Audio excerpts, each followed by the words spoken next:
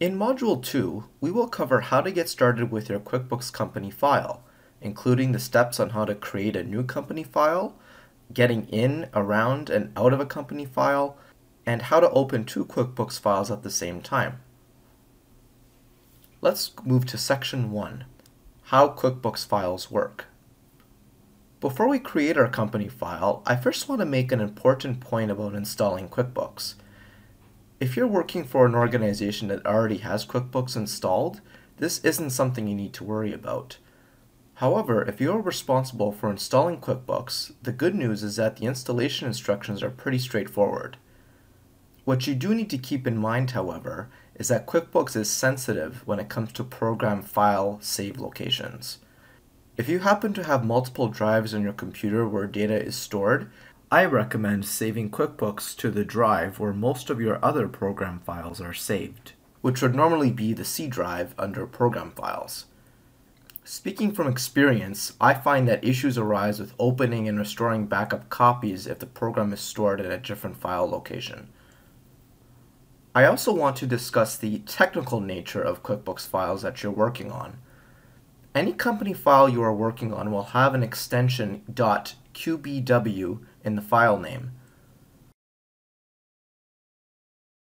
In addition to the .qbw file, QuickBooks automatically creates files in the same location where this .qbw file is saved.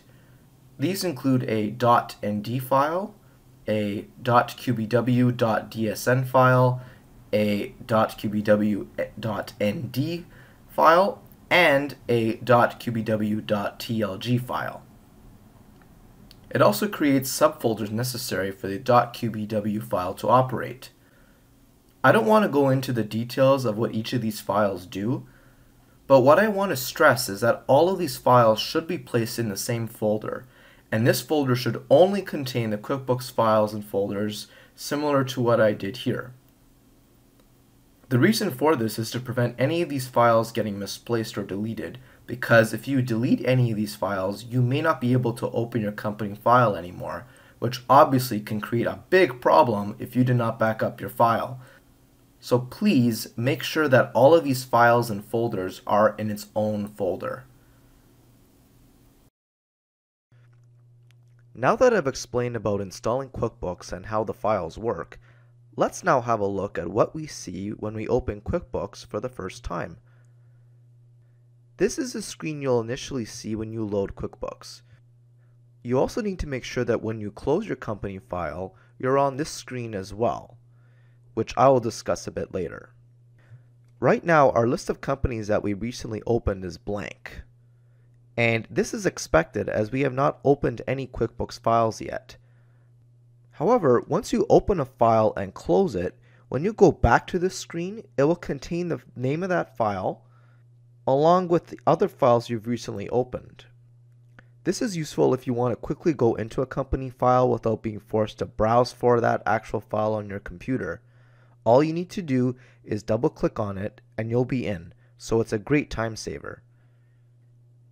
Now, if you are opening a QuickBooks file that's already been created but never opened on your version of QuickBooks before, you will need to go to the top left under File, click Open or Restore Company, open a company file, hit Next, and then browse for the .qbw file on your computer. You'll also see the Edit List option on the right. And what this does is that if you've got multiple items on this list and you'd like to actually delete them from the list, you can do that here.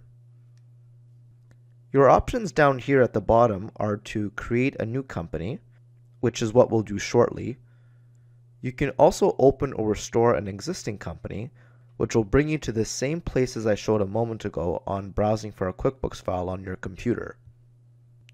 If you are in the situation where you need to restore a backup copy of a QuickBooks file, it's similar to opening up a regular QuickBooks.qbw file.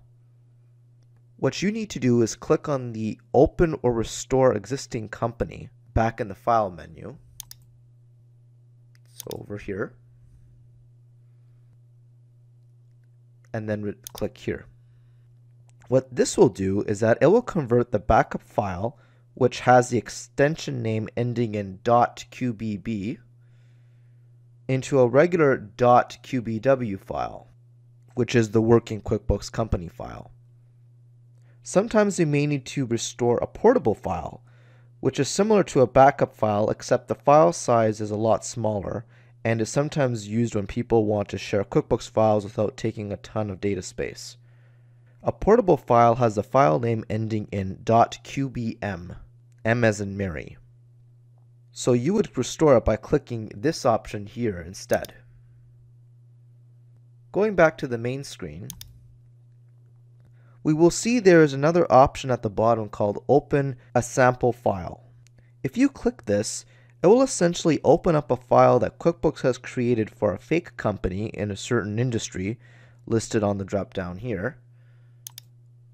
The purpose of this is to give you an example on how you should set your real company file up if you happen to be in the same industry.